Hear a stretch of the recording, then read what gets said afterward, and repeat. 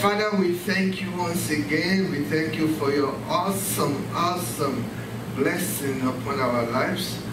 We know that you're always on your throne and nothing can change that. We know that you're all-knowing, all-seeing, ever-present.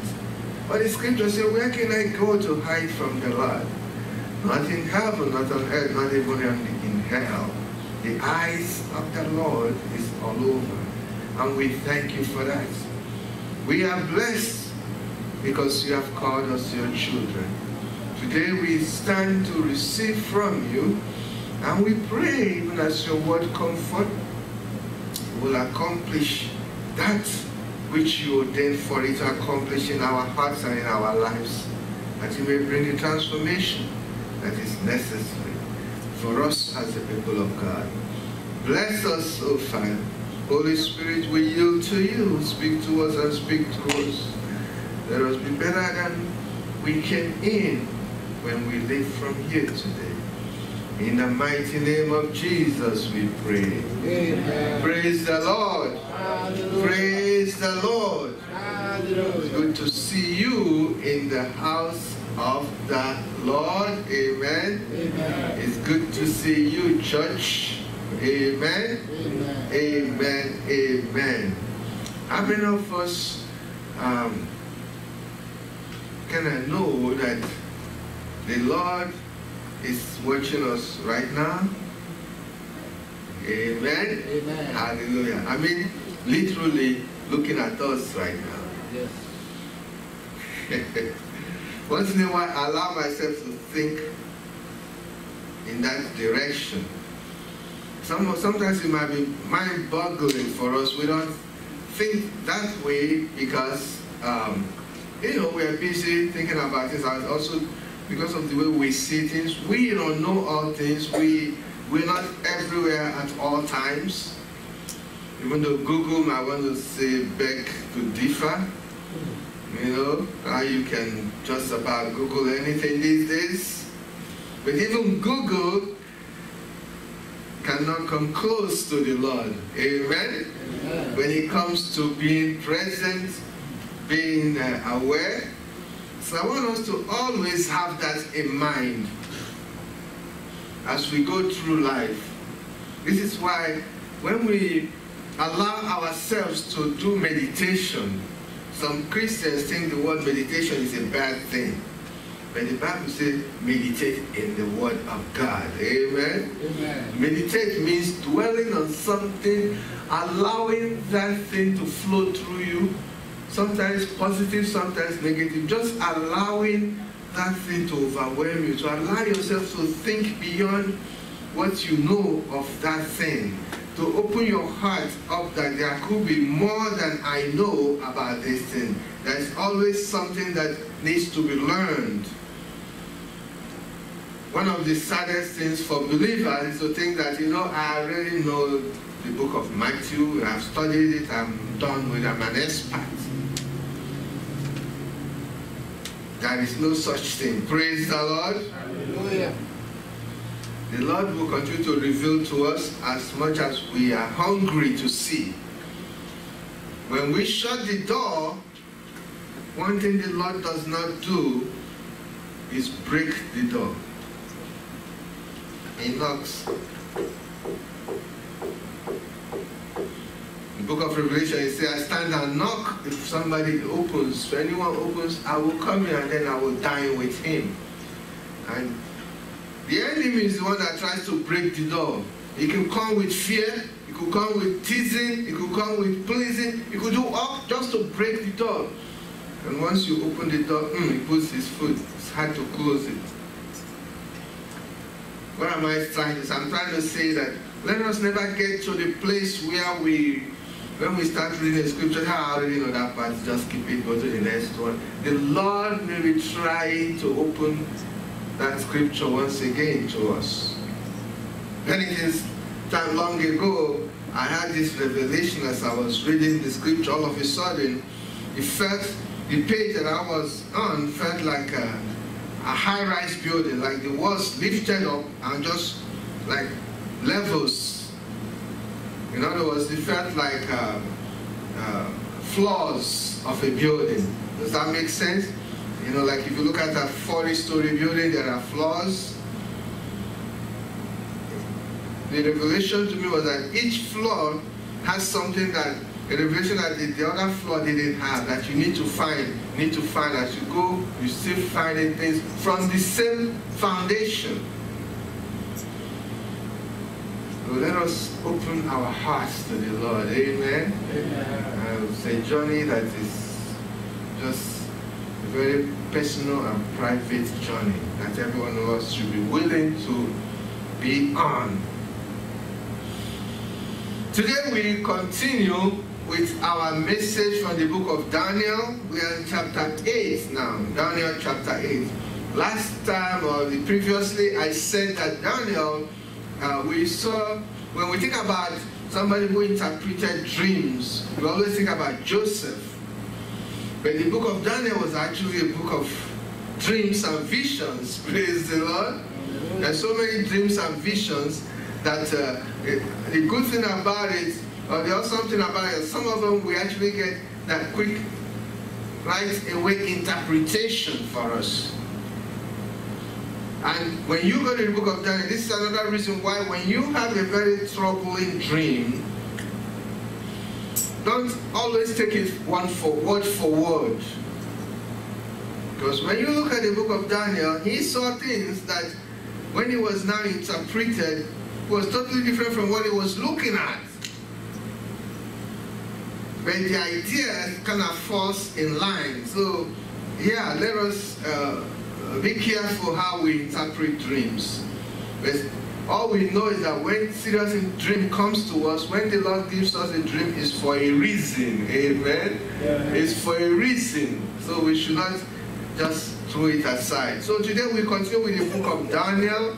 And in this chapter 8, we give it the title, The King with the Fierce Features. The King with the Fierce Features. Last time we talked about the Ancient of Days and what happened in that one. Now we're talking about the King with the Fierce Features. And we're going to see from this vision of Daniel that we should not take end time for granted. Praise the Lord. When you hear about end time, the Lord is coming soon and those kind of things, do not take them for granted. Sorry, and that is son, right? Yes. Thank you. I don't know what I'm thinking about it. We should never take it for granted for the reasons we shall see soon. And also, it will allow us to also remember that scripture that says, what will it profit a man that he gains the whole world and loses his soul? When Jesus Christ came to earth, he talked a lot about end times. In fact, for that reason, that is a major part of why he came, end times. Sadly, today we've transformed it, or changed it to mean that the major part will be how we feel right now. If you will allow yourself to listen to the first disciples, when I say first disciples, I'm talking about the ones who wrote to us. When I say listen, when you're reading the scripture, don't just read the word alone. Try to read the attitude in the world. Praise the Lord. Try to read the environment in the world. Try to read the spirit in the world. You have to know the height, the depth, the length, and the breadth. Amen? It's not a black and white thing. It's a dimension thing, the Word of God. This is why sometimes I wish we didn't have too many pictures or even written things so that we can let our imagination, our spirit come alive. What am I saying? What I'm saying is, allow yourself to let the word speak to you. Amen? Amen. Not just memorize the scripture. You can memorize King James, NIV sounds different. New Living Translation sounds different.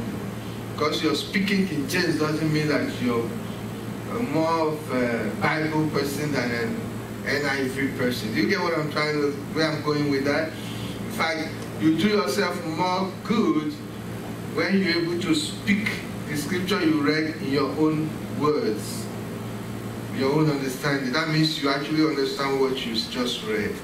Just, throwing out the same thing you just read may not, just memorizing something and dropping it down. Quickly before I start, let me give you this story since it came to me now. In middle school, praise the Lord, we started literature in middle school. They call it what here? English, right? English, but back home we call it literature, where we have to read a particular book and explain it and do all that stuff, comprehension and all that. So there was this small book they gave to us. I can't remember the name, but a friend of mine and I, we formed the habit of, we wanted to know this book from the beginning to the end, but it wasn't a big book, it's a story, it's a good novel, a story. So we decided that the best way to make sure that we don't miss anything from this book is to memorize it. So my friend and I, we memorized the book. When he takes the book and I will start from chapter 1 and I'll start up. He will be looking at the book and I'll be, reciting the book. If I miss any spot, oh no, you skip one part. We look at it, okay, memorize it, then you so memorize the stuff. He memorized it. It came to exam time. And the questions were so easy because we memorized this stuff. Then one question, I don't know what got into the teacher. He decided to use a word that was not in the book as part of the question. When I read that question, it didn't make sense to me because in my head I was scanning through the book, pages, and I couldn't find that part of the book. I started sweating. I started trying to figure out what is this thing talking about? And I didn't answer that question. Why? Because he changed the word. But it's the same question.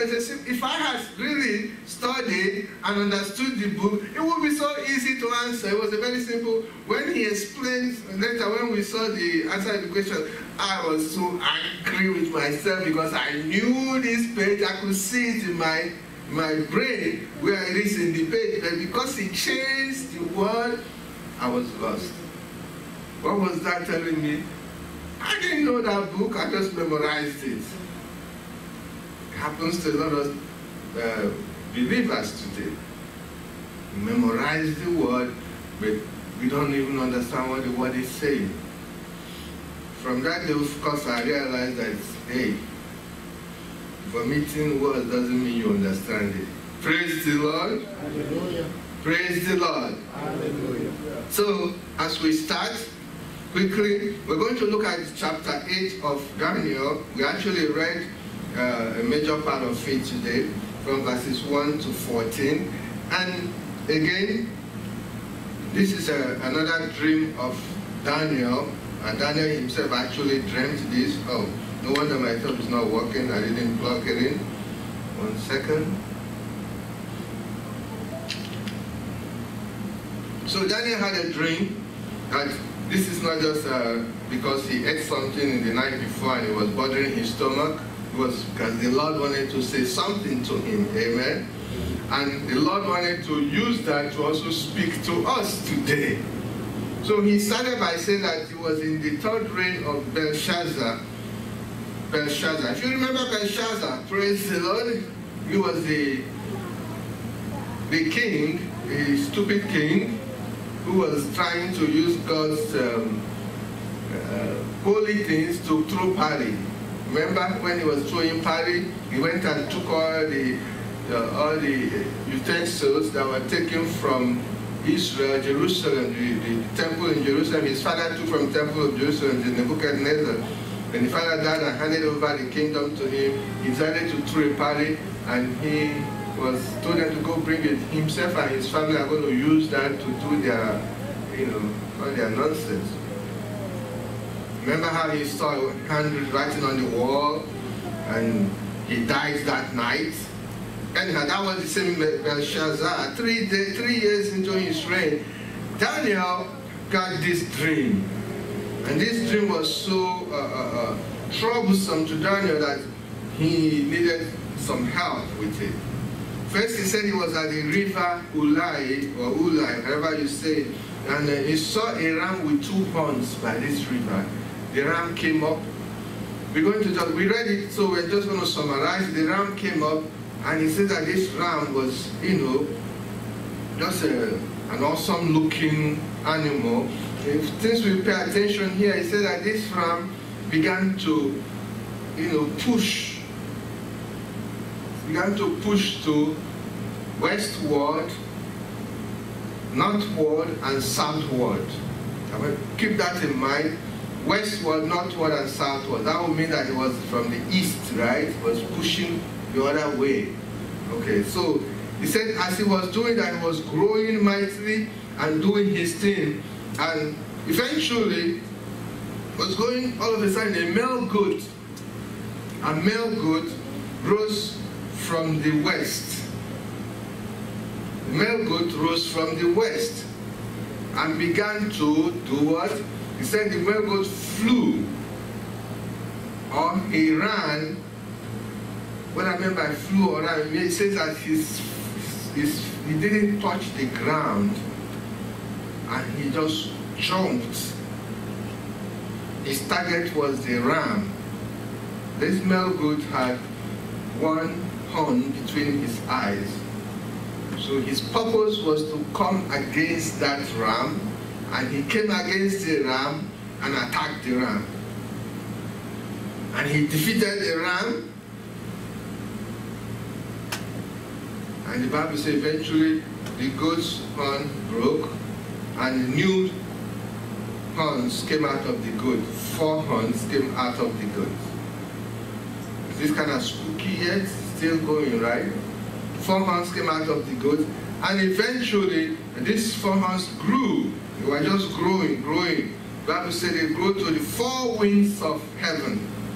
4 winds of heaven. When the Bible talks about the 4 winds of heaven, basically talking about reaching all areas. For some reason, the Bible describes as earth and heaven with 4 number, dimension, and stuff like that, or foundation, or regions, 4 winds of heaven. So I'm just using this now because we're going to see the interpretation. Praise the Lord. Just the key points. So it said later, the little horn, when the 4 winds were growing, then 1 horn came out, 1 tiny little horn came out of one of the 4 horns, and this horn now superseded the rest of them. Right? When he superseded them, he grew exceedingly, as the scripture would say, this horn grew exceedingly great, and this horn started growing towards the south, towards the east, and towards the north. Remember, the first one came from the east and spread to the rest of the world. This one now is from the west and spread to the rest of the world. He said the horn attacked the host of heaven. This small horn that became mighty attacked everything. He attacked everything, and he exalted himself as the prince of the hosts. In other words, he set himself as the man, or the thing. He said he stopped the daily sacrifice to the prince of hosts. Think about that. And he did all these things and prospered. He did all these things and he prospered. Now, the Lord gave Daniel this dream, and like I said, this vision, but the good thing is that he also gave the interpretation. Amen? Amen. So we are going to see the interpretation of this, but before we do that, one thing we know is that this is about the end time. The scripture told us it's about the end time. And we're going to see that even our Lord Jesus in the New Testament talked about the end time a lot.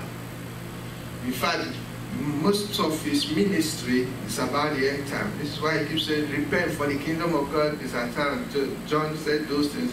Then Jesus keeps talking about, oh, do not look at what you have now, look at what you're going to get for eternity. Don't worry about your situation now. Keep your eye on the Lord. Praise the Lord. Keep your eye on heaven, on eternity. Keep your eye on salvation. What will it profit you now if you gain everything now, you lose your soul? So it's all about eternity. Jesus spoke about eternity. We're going to see how the book of Daniel chapter 8 is in line with what the Lord talked about in one of his teachings. And that's what I want us to look at today. First, I want us to see that Matthew 24, 9 to 14. Let's just go into it. Matthew 24, 9 to 14. This is our Lord talking about end time. And we're going to come back and see the interpretation of the book of Daniel, chapter 8. Matthew 24, 9 to 14.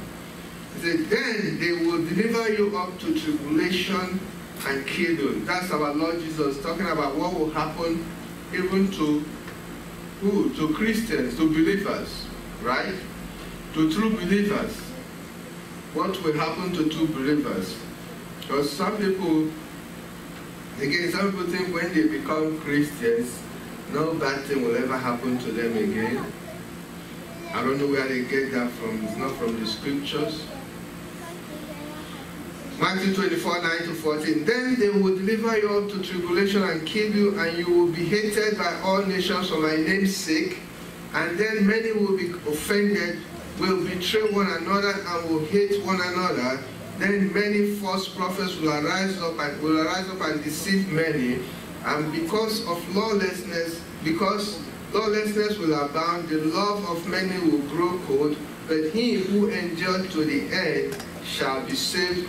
And this gospel of the kingdom will be preached in all the world as witness to all the nations, and then the end will come. This is about the end time. Amen. He says there will be persecution even upon Christians. Persecution will come even to Christians. We can't say we are being persecuted now in America. It's not distant. Whatever you think you're going through right now, it's nothing compared to what the Lord, the picture he was trying to paint here. He says, false prophet, when he begins, he said Christians will begin to betray Christians. Maybe to save themselves, they'll begin to betray Christians. And Christians will start hiding, others will begin to betray them. And we are all on the internet. For me, my own will be over because they just go to the internet and get me and link me to all the messages I put on the internet, and I'm done. You know? But even the people that are hiding, if you're not on the internet, maybe you're not on Facebook, you're not on WhatsApp, you're not on blah, blah, blah. Somebody that knows, I know that dude, I know that baby. I used to see him with the Bible. So there will be no hiding place for believers. Praise the Lord. He said false prophets will arise and begin to teach false things. They will begin to teach things that the world will appreciate, the world will want. And those people who call themselves Christians, who are trying to save themselves, will begin to follow them, just to hide under them. They will try to change Christianity and please the ruling authorities. Christianity will no longer be the same thing that our Lord brought to the earth. They will create their own form of godliness, but not true Christianity. This is the future that is coming. And all these things will happen before the end comes. But the Bible says, those who endure till the end, in other words, those who stand their ground, not like Florida, praise the Lord. Stand your ground in Florida is something different. Those who endure to the end, the Bible says, they shall inherit the kingdom of God. Enduring to the end, I mean losing one's life on earth. Because the Bible talks about those under the throne in heaven. Revelation, if you remember the book of Revelation, say they are there screaming and asking, when are their souls going to be, when is the Lord going to come against the people who came against them on earth? And told them to wait, the time is coming. So here, what are we looking at? We are seeing the Lord talking about the end times. So the question is, when is this end time? When will this end time be, so that we can all be ready, so we can all prepare? That's what everybody would like to know. Even when we read the book of Daniel, I remember as a young Christian, when I came in contact with the book of Daniel, and I saw the days where it says 7 weeks was up, I started thinking about, what does that mean? So I went to the scriptures and I said, oh, 1,000 years like one day is like 1,000 years. So I decided to calculate 7 weeks, mathematics, right? How we try to calculate everything. 7 weeks, convert it to days, and then convert it to 1,000 years to 1 year. So I came up with this number. And I was going, and my mind was working well, thinking, yeah, maybe I can. I finally figured this. I was trying to pinpoint the exact date and push it back to when Daniel was, and try to calculate. But the Bible is a very humbling place to be. Amen. When will this be? Many people have been trying to tell us when it will happen. Let us look at Matthew 24, 32 through 36. Aren't you glad you're going to know exactly the day now and the hour? Matthew 24, 32 to 36. It says, now learn this parable from the fig tree. We're about to find the day and the hour this will happen. When its branch has already become tender and puts forth leaves, you know that summer is near. So you also, when you see all these things, know that it is near at the door. Assuredly I say to you, this generation will by no means pass away till all these things take place. Heaven and earth will pass away, but my word will by no means pass away. No one knows the day and the hour. Oh no. I was just getting ready to begin to prepare. I was just this close. And look at what the Lord just did to me now. He said, no one knows the day or the hour, but that day and hour, no one knows, not even the angels of heaven, but my Father only.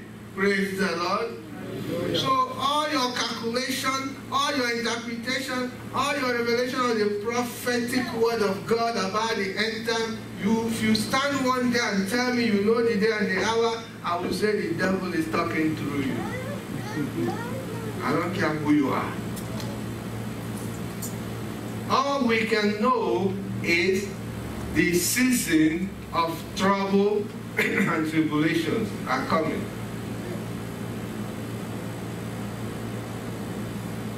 Books have been written. In fact, some denominations, their day and hour has passed more than one time. And guess what? The members of the denomination did not leave. Because there is more to denomination than just the word of God. There is some kind of bonding people make. The word of God becomes secondary to the bonding of the denomination. We all have to be careful in Jesus' name. Amen. Praise the Lord. The scripture here clearly tells us our Lord Jesus himself. God says that no one knows the day or the hour.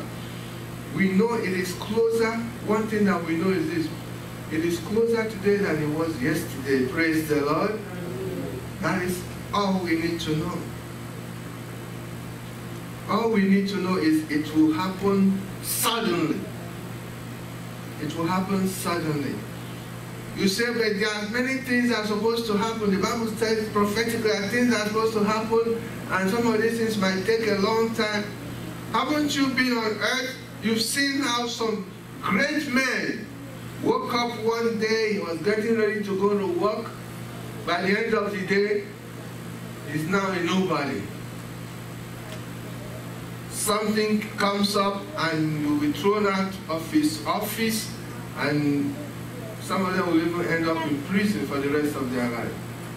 asked him a week before, that will never happen. Everybody was afraid of them. So if man can do that on the worldly arena, how much more God? He can speed up things, he can make things slow. Praise the Lord. Things that we expect to happen for 100 years can happen in 1 hour.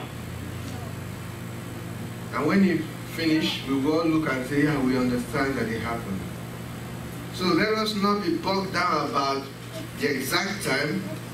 That is not our focus. Our focus should be, are we going to be ready when it happens? When the end time comes? Is our job going to prevent us to prepare?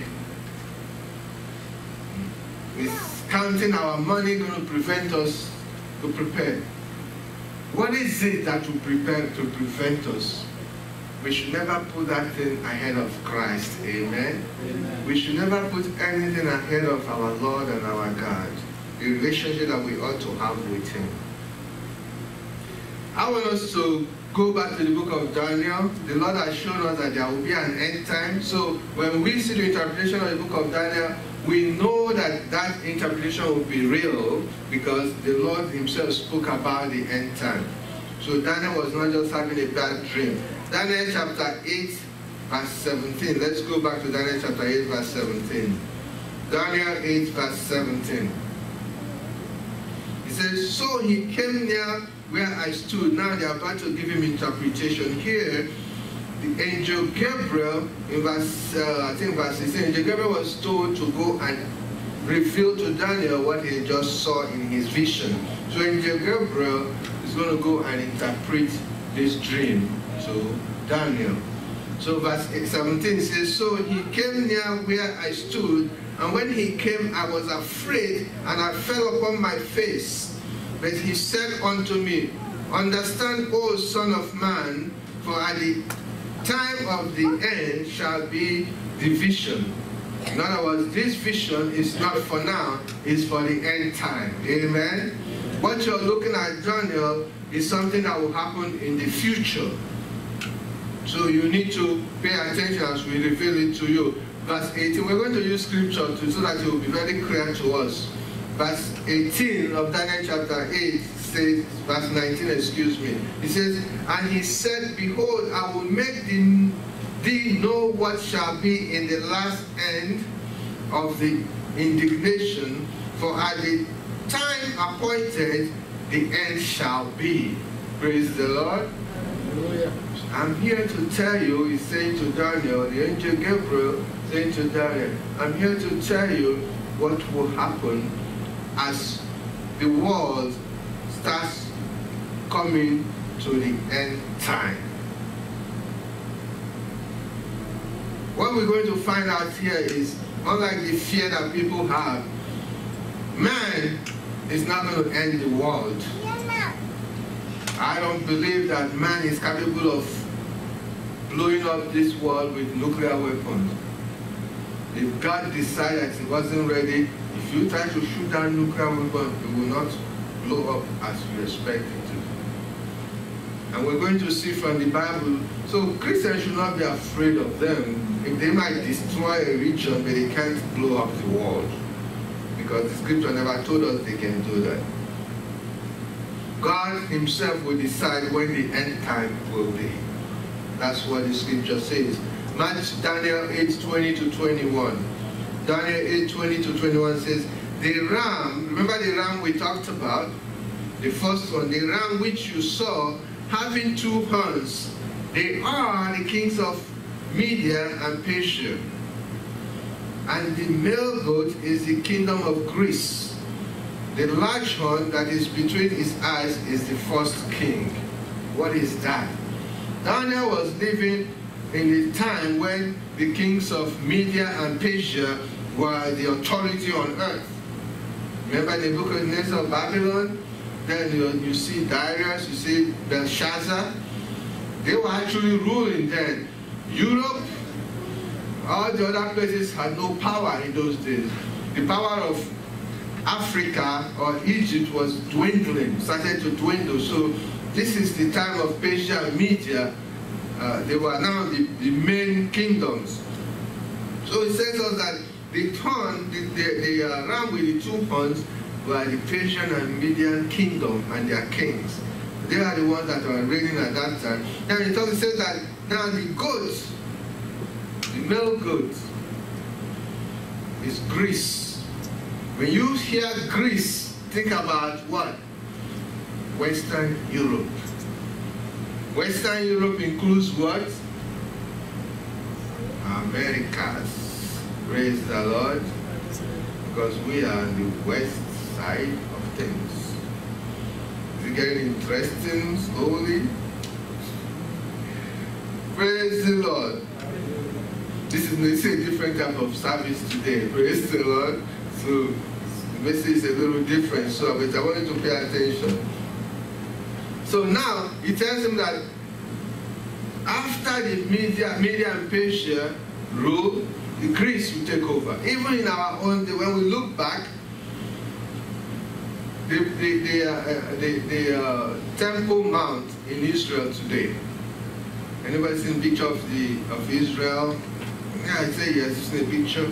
The Temple Mount is where the first temple was set, where King Solomon built the temple for the Jewish tabernacle that now became a big temple. The first time a structure was built for God.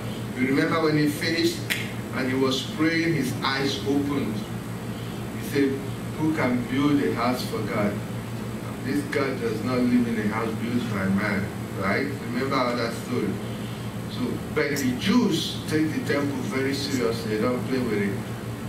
But guess what? There's something sitting on that temple mount today. You know what it is? A mosque. Yeah? A mosque. A great mosque sits on that temple mount. The only thing Jews can come near to that temple mount is the wall. If you notice sometimes when you see a picture of Jewish people, they're standing by a wall. Above that wall, the big foundation is the wall. It's part of the wall. On top of where the actual King Solomon's temple was built, is a big mosque sitting on top of it today. And this happened when the Muslims, through Persian media, the Muslims, when they ran through the whole of Asia and Europe, they actually ruled all the way to Spain. People don't realize that. And when they ran through, remember when they ran through North Africa, West Africa? That's how you get all the Muslims in Africa. Because they were ruling, they were doing their jihad as they were coming. So they built this temple, the other temple was destroyed, they destroyed and they built this mosque, and the mosque sits on that place. They ruled for more than 500 years. People don't realize this. So when the Bible talks about the Persian, the Median will reign, it's not talking about one day thing, generations. Then he says, Greece will rise and attack. If you put this in history,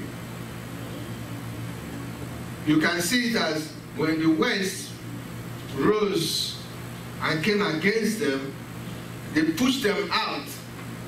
They pushed all these people out, and Greece, Media and Persia are no longer what they used to be.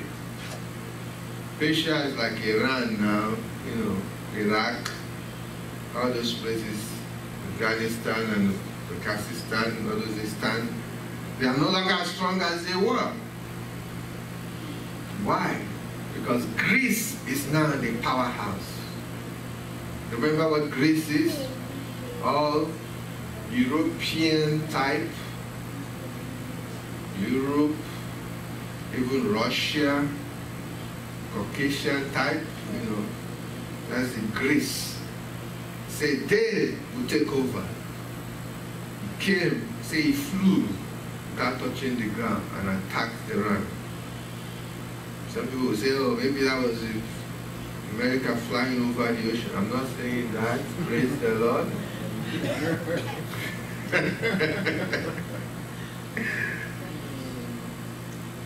And you know in part, you only speak in part. Then the one that should scare us or make our mind kind of, wake up and look at the Bible and say, what is this Bible? It's amazing that in your generation, the Bible can become current and real to you. Maybe some people in the past generation read the same thing and felt it was their time. Maybe people in the future will read this same thing and say, oh, this is actually their own time. I don't know. What I know is that this is amazing reading, and the Holy Spirit, this is when we look for the Holy Spirit to help us open the scriptures. Because what I'm about to read now talks for itself. I want you to turn your Bible to Daniel 8:23 to 25. If you have your Bible, you're going to read them verse by verse or point by point. 23 to 25. Daniel 8:23 to 25. If you agree that we are in the time of Greece, and you know what I said about Greece, now let us look at this. 23 says, and the latter time of their kingdom, when the transgressors have reached their fullness.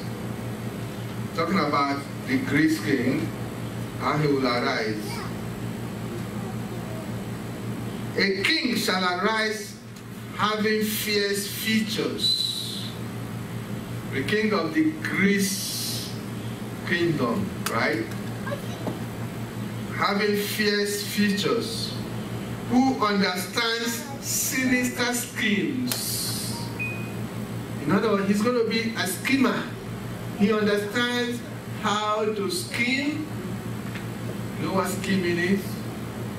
Praise the Lord. Pay attention so you don't ask me questions later. He has to scheme. He's going to know how to scheme. It says, his power shall be mighty, but not by his own power. Are you paying attention? People are going to say, how is he able to get away with stuff? How can he do this? How can he do that? And people watching, isn't the world what? How can this? The Bible says that he will do mighty things, but not of his own power. In other words, there's going to be a power behind him. He shall destroy fearfully and shall prosper and thrive. That is the Bible. I don't even add my own word. I'm reading directly, praise the Lord. Because when I read it, I said my interpretation, after I read it the way it's written. It says, he shall destroy fearfully and shall prosper and thrive. In other words, in that, when he begins to do stuff, people say, oh man, he's destroying everything. You look at him and say, it looks like the more he does, the more he's getting famous or notorious, whichever way you want to make it. Then it says, he shall destroy, he shall do what? Destroy the mighty and also the holy people. Are you paying attention? He shall destroy the mighty and also the holy people. So, holy people are who? God's people, praise the Lord. So, part of the mark of his power is that his destructive power eventually affects holy people. I'm being a little cryptic. I want you to let God speak to you. Praise the Lord. Then the next point, verse 25. Through his cunning, he shall cause deceit to prosper under his rule. Through his cunning, he shall cause deceit to prosper. In other words, what is the word now? Ethics and honesty, sincerity and all that will mean nothing anymore. So integrity will be just a word for the fool. Because what will prosper, what will be reigning is what? Deceit. Through his cunning, he shall cause deceit to prosper under his rule. People will be proud to stand for what they stand for, even if it's bad. They will be proud to stand for it. And people will be blinded. Everybody will be looking at things from their own point of view, no longer from God's point of view. What is in it for me? That is all I want to pay attention to. I don't care what else happens, besides that. We continue. And he shall exalt himself in his heart.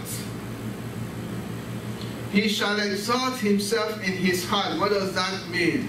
He shall feel that he is the best person, the most powerful person. If you don't agree with that, something is wrong with you. If you don't trust him, if you don't like him, you are in trouble. Because in his mind, he knows better than you, he knows better than everybody.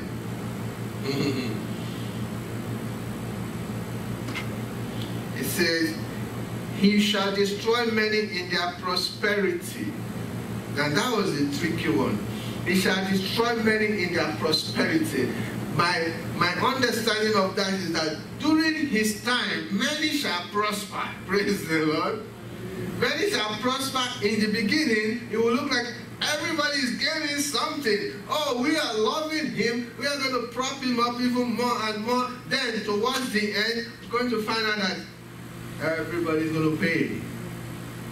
Everybody will pay. If time permits us, would have gone to where Bible talks about the abomination of desolation, how when he came, everybody is hailing him, even the Jews are hailing him. And when the guys started killing pig on their altar, they screamed, oh my God, what is this abomination? It was too late. It was in control. That was also prophetic. So a lot of people who will follow this Greek king, again, Greek means Western king, or emperor, whatever you want to call him. At the end, they're going to turn around and realize that they have sold their soul to the devil. He shall even rise against the Prince of Princes. Who do we know as the Prince of Princes? Jesus Christ. There will be a time when he will stand up boldly and say, Jesus, you hold nothing against me. I stand above you. I am in charge.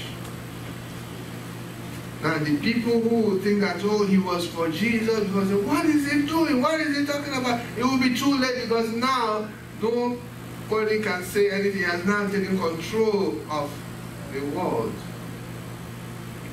If you open your mouth, then the head will roll. He shall rise against the Prince of Princes. But the Bible says, but he shall be broken without human means. Amen. He shall be broken. So, at the end, the Lord will destroy this Persian or this Greek king, prophetically given to us here. But not before he has done so many evil on earth that men could not stop him. But the Lord will stop him. Amen? Yeah. The Lord will stop him. But why are we told all this? So that you and I will not fall victim. In this whole process, we need to keep our eye on the Lord and what is right. We need to stand for Christ always and realize that, look, no matter what is going on, at the end game is that Jesus Christ will prevail. And when he prevails, those people who belong to him are people who prevail with him. That is what the scripture is trying to teach us. Anytime it's not a thing to be taken, not to be taken seriously, this sinister and scheming Greek king will be on the earth. He will do his thing. Some people say, oh, he's already on the earth, he's beginning to do his thing. It's your judge, yours to judge. Praise the Lord. Hallelujah. Many shall fall under his charm. Let us rise as we round up. The Bible tells us that many shall fall under his charm. Some people shall praise him at the beginning of his reign. At the end, everyone shall lament Christians and non-Christians alike, the Bible says, shall eventually be affected by him. But the Lord will prevail over him. Amen? Amen. I said the Lord will prevail over him. Even at this time, I want us to just begin to thank the Lord that he is revealing these things to us, his people. This is another reason why you and I should not lose heart, even when we are dealing with things in our day-to-day life. We know that the Lord is in control of all things. He sees everything. People say, why is the Lord allowing things to happen? It's not your place or my place to ask those kind of questions. It's our place to know that no matter what is happening, the Lord is still in control. He will not allow you and I to go through things that will overwhelm us if we stay focused on what we should be doing. If we continue to trust in the Lord. I want us right now, begin to thank the Lord for a relationship that you have with him. Begin to thank him that you're not afraid of the end time. You're not discarding the end time either. Thank him that you are part of his kingdom. The Bible says, what will it profit a man that he gain the whole world and lose his soul? Thank him that you are not about to lose your soul. Just begin to thank the Lord now. This is the time I want us just to spend just a second, just a couple of minutes. I want you to relax unto the Lord. In fact, right now, if you can, if you want to get on your knees before the Lord, I want you to just kneel before the Lord right now and just take a moment to allow the Spirit of the Lord to minister to your heart. Tell him, say, Lord, I thank you for who you are to me. I thank you for what you've been doing in my life. I thank you, my Lord and my God. I trust you and your word always. I know no matter what is happening around me, that you are with me.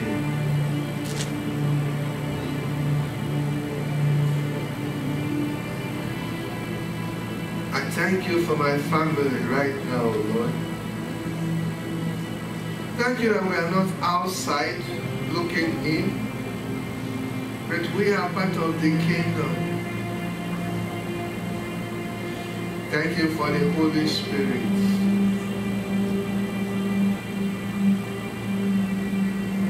The Lord said the Holy Spirit is our helper. He has come to show us how to be true Christians. He has come to open heaven to us. I want you to speak to the Spirit of God yourself right now. Have you ever talked to the Holy Spirit? What would you say to the Holy Spirit now? Will you ask him to show you things that you don't know?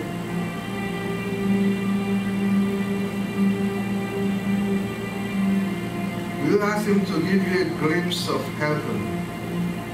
As our eyes are closed, can we see the heavenly throne of the Lord? Will you let your hearts begin to see the heavenly throne of God? We can see it through the book of Revelation. The Bible says that before the throne are some elders. Do you see the elders right now? The Bible says that there are, it's as if it's like a sea of glass,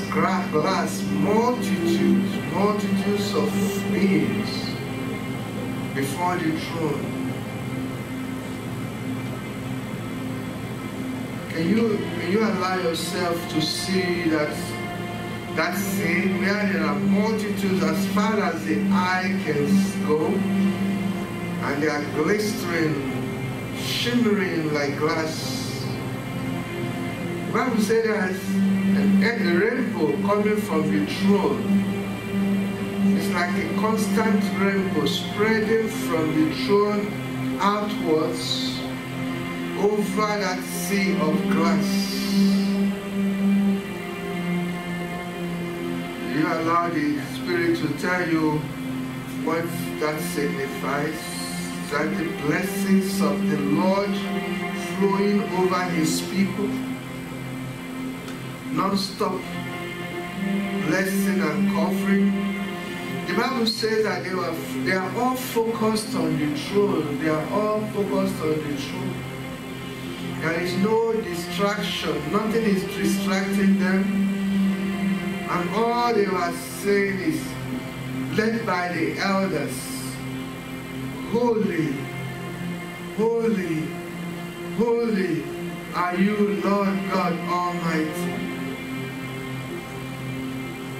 That was what they were chanting, or they are chanting. Can you see yourself amongst the people before the throne and chanting, holy, holy? The Bible says they chant, the elders fall on their face because the glory of God is so awesome. No matter how much we desire to look on His face, the glory is so much that we can't even behold the awesome face of the Lord. It is enough for us to be in His holy presence. I want you to feel the presence of God around us right now. Feel the gentle spiritual breeze of the Lord just blowing around you.